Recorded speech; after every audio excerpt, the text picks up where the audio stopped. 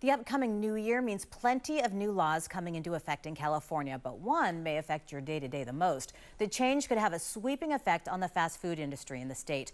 So we're making it tonight's ABC 7 Deep Dive at 11 to dig deeper on an issue impacting you.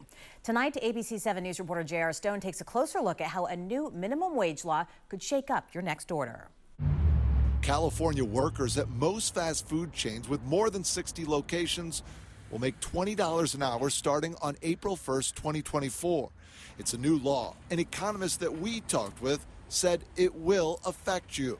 Higher prices, but that's not all. And most certainly there's going to have to be some price increase. It's definitely the case that prices will increase. What is surprising is they're not going to increase nearly as much as a lot of the commentators like to think. So the question is, how much more will you pay when you go to eat fast food in California? We asked three economists, professors from elite universities across the country, including Professor Orly Ashenfelter at Princeton University, who studied minimum wage increases at McDonald's and published his study in 2021. If the wage goes up by 10%, the price goes up by 2%. It's not a projection. This is based on the facts. It's on the history. In other words, historically, when minimum wages go up, about 20% of the increase is passed through in prices. That's the way it's been for decades. McDonald's and Chipotle both announced earlier this year that prices will go up in California when this takes effect, but they haven't said by how much.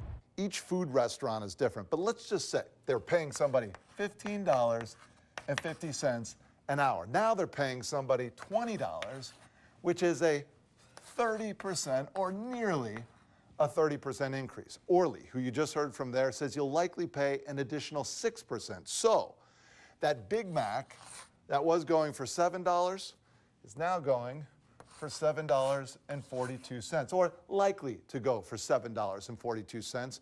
But that's just one of the changes we could see. Some estimates suggest that we could have up to 50,000 jobs lost in the state of California. You might have longer lines. You might have dirtier restaurants. There's even a study from Seattle when they raised the minimum wage.